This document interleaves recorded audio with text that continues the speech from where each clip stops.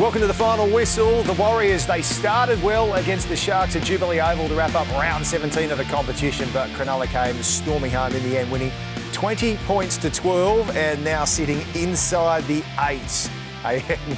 That earned $10,000 to the Mossy Masoi Foundation, thanks to Sportsbet, that post-try celebration. Roger Tuivasa-Sheck, a star in the losing side. Another star out there on the pitch today was Shaun Johnson for the Cronulla Sharks, heading the Warriors' way next year. Thanks for joining us, Shaun, on the final whistle. We'll get to the match shortly. The big news we've just been told as we come to you right now, the NRL are currently telling clubs based in Sydney, the ACT, they will be relocating by Wednesday to southeast Queensland to keep the competition going. Have you heard any of this news, and what's your reaction to it? Yeah, just got told just before about the news, and initially I was pretty disappointed, if I'm being honest. Obviously, not too keen on leaving home. A young family, a little daughter as well, so it's the situation we find ourselves in at the moment. And ultimately, if we can still have jobs, you know, we should count ourselves pretty lucky in this current climate. So we'll get up there. Hopefully the weather's a little warmer than it is down here, and enjoy the rest of the year. Yeah, complicated beast, this one, no doubt, with over time. They'll work out the perimeters, hopefully involving families as well. In terms of the football, you'll be heading up to southeast Queensland in form. A bit of a hiccup last week, but making up for it this afternoon and inside the 8 where you want to be.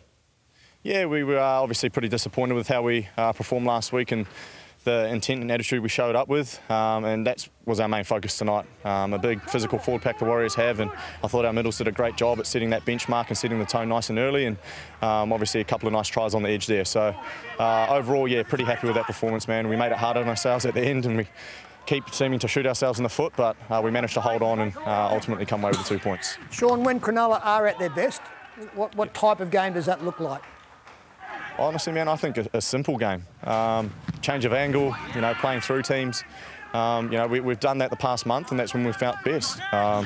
You know, like, the game's sped up, so I think the more tries you can score through the front door, the better.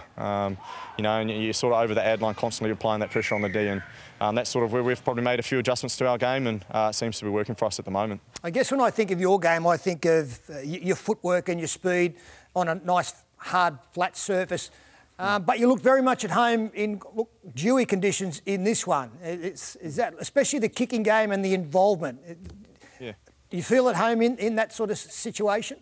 Yeah, look, still, I'm pleased you sort of picked up on that. You know, obviously, probably the perception of me is the stepper, the flashy guy, but over the past few years, I've really tried to develop my game management and obviously kicking game, and in conditions like tonight, I feel like I felt like that was going to be the difference, so I put a lot of focus on that. You know, a lot of mental prep and a lot of mental reps went into how I was going to handle last plays, and I thought the side that could, I guess, build the most pressure would ultimately come away with the win. And now our boys got around the park nice tonight. They were reacting, they were moving fast, and my role in the side was to, yeah, roll it into the end goal and just keep banging on that front door.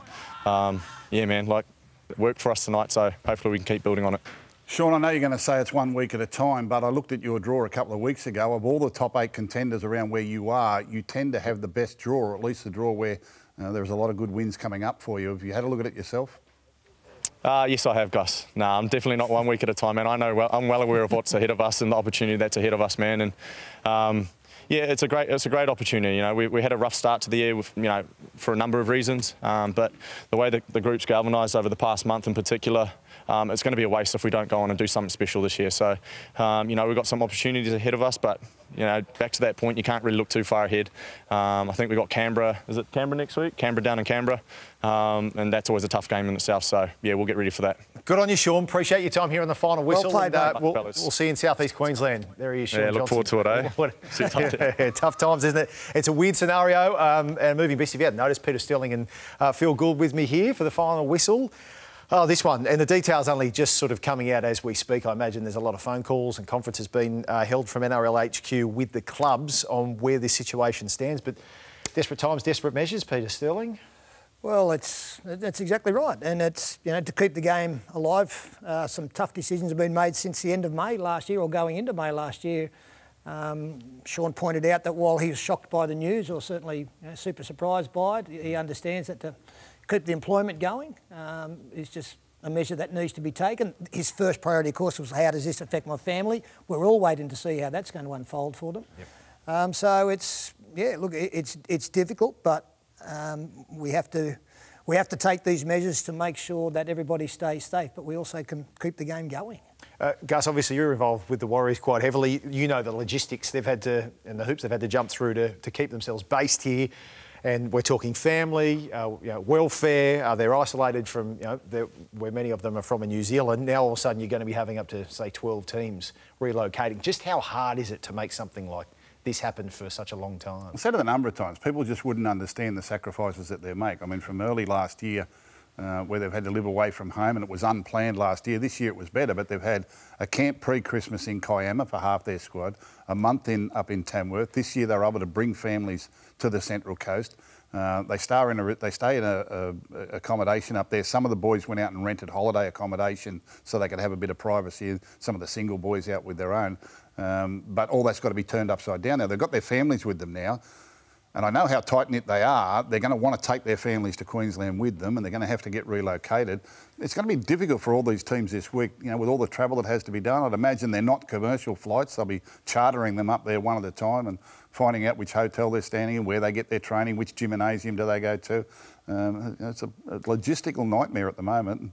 The league's saying they're ready for it, so let's hope it works out. And the ripple effect is profound. Like, just imagine schooling for kids, and all of those considerations that you have to take in as to how you keep the family unit together, but you take care of those important things as well. We've obviously had a couple of COVID breaches from players over the past week or so.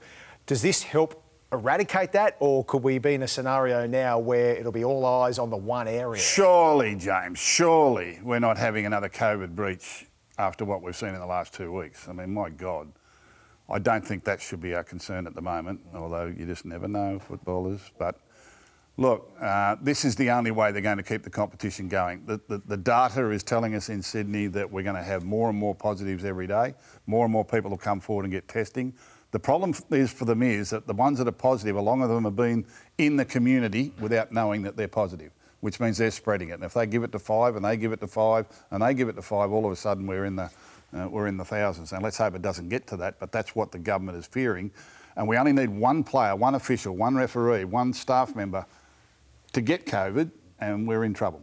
And the competition's in trouble. And if clubs do go up there and they go into a bubble situation, into security and that, it may well be north of the border that there might be some freedom for them.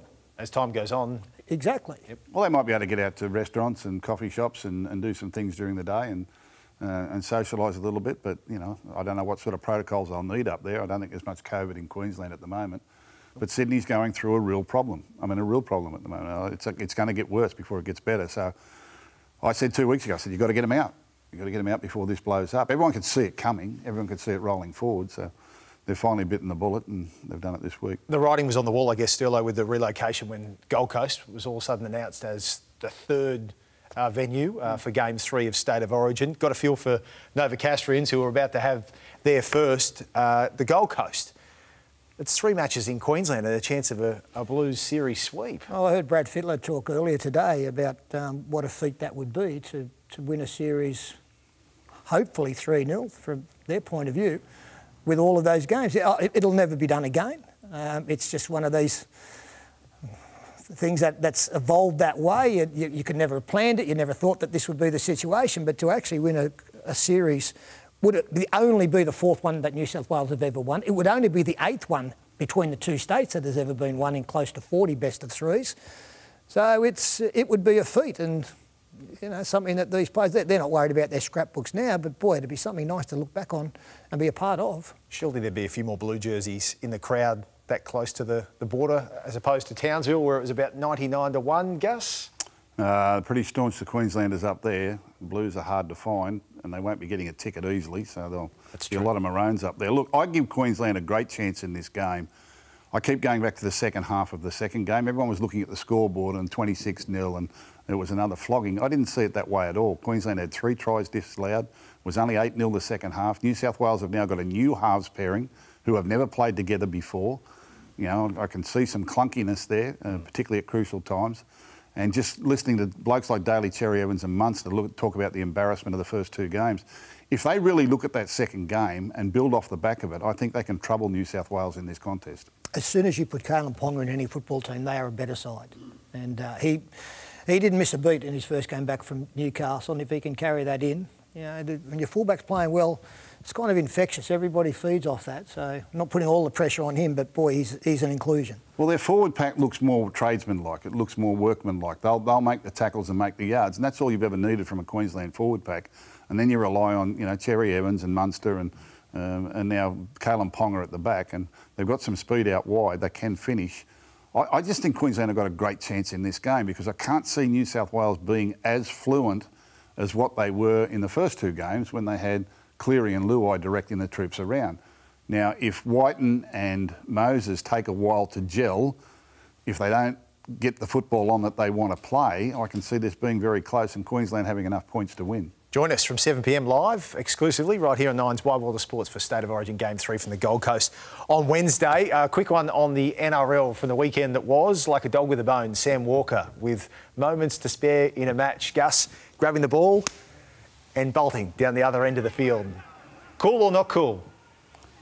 Well, look, players, the last couple of seconds of the clock, players have been playing down the clock for years. They just do it in different ways. I remember Jared Hayne running up into the hill on an Origin game and took the ball with him. They weren't going to play without him.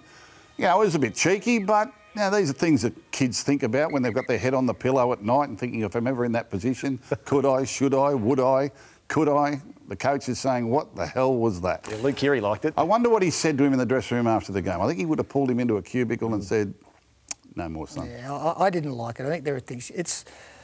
I'd rather be critical of a player for a smart play than a dumb play. That was smart, like in regards to... why I couldn't run that far in the 80th minute. I don't know how he had the energy to do it. And we've seen it before. Tony Iro back in 1998 for the Adelaide Rams up against the Dragons came up with that play. But I just think there are things... He did it a couple of weeks ago against the Titans. I missed that one. It wasn't as far. But it was very, very similar to that. Yeah, Everyone plays for the clock. There are just some things in the game. And I didn't like a few weeks back when Manly scored, Tom Trbojevic got over the line and found his brother and passed the ball to him to put it down. I think there are standards in first grade in the NRL that you kind of need to meet, and I just don't... they don't sit comfortably with me.